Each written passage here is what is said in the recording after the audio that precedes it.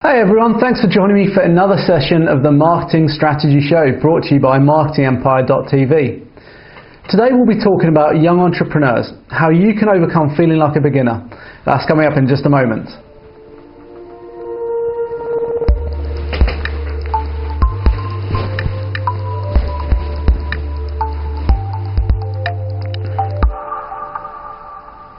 Hey, it's Darren Stevens. Appreciate you joining me for this next episode of the Marketing Strategy Show. Nowadays, more and more people are starting their own businesses, but only a few ever succeed. Sadly, loads of newbie marketers give up before they can even make a penny. And if you're dreaming of building a business empire, you should realise that running a company isn't easy, but you probably already know that. But especially if you're a beginner. That said, it's important to overcome the feelings that new entrepreneurs often face. I want to discuss 3 points with you that will help you come across like a seasoned pro rather than just a young amateur. Number 1, always stay current with what's going on in your industry. This is really important. Every industry has at least one trade publication, and it's important for people who are new in business to subscribe to that publication.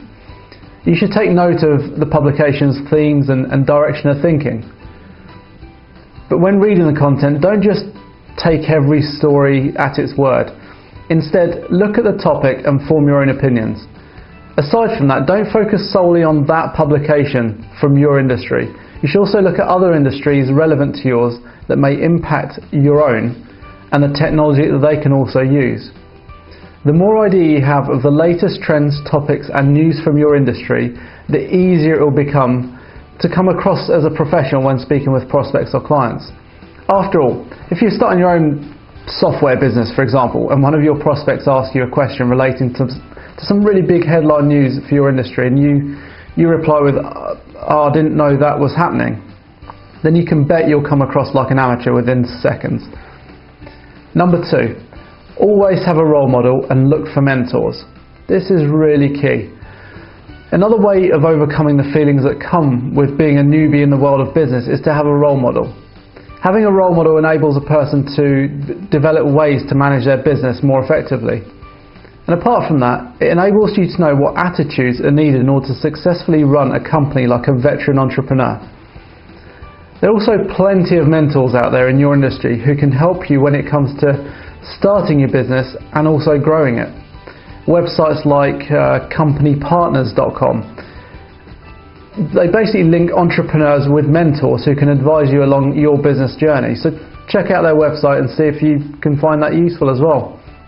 And in some cases, it means giving a mentor a small percentage of your business, but having a mentor can sometimes be the difference between success and failure, especially when they can provide you access to so many resources or open so many opportunities with contacts they already have from their own experience. Number 3, don't ignore the basics. When trying to overcome the feelings of a newbie in the world of business, don't overlook the basics. Most entrepreneurs have a rebellious streak in them and may neglect the basic practices of established companies, such as complying with legal requirements or having a business plan. These and other practices are very important to your company's success. And again, having a mentor by your side to help with these basics can make a real difference, allowing you to focus on growing your business rather than just dealing with the small stuff. So that's it for today's show. I hope it's helped. I'd love to hear your thoughts. Feel free to add your comments to the YouTube video below or drop me an email. Do you have any further advice you want to share when it comes to this topic? Perhaps you've had a mentor and you can tell us about the difference it made to your business. Just add a comment to the YouTube video below and just share it with our community. And if you want to discuss your project, give us a call, drop an email over or connect with me directly on LinkedIn. I always love hearing from you and do my best to help you personally where I can. I'd also ask you to subscribe to this channel for free by clicking that button above. Go on. And be the first to receive free new videos just like this one that give you free marketing and business advice. So until next time, take care.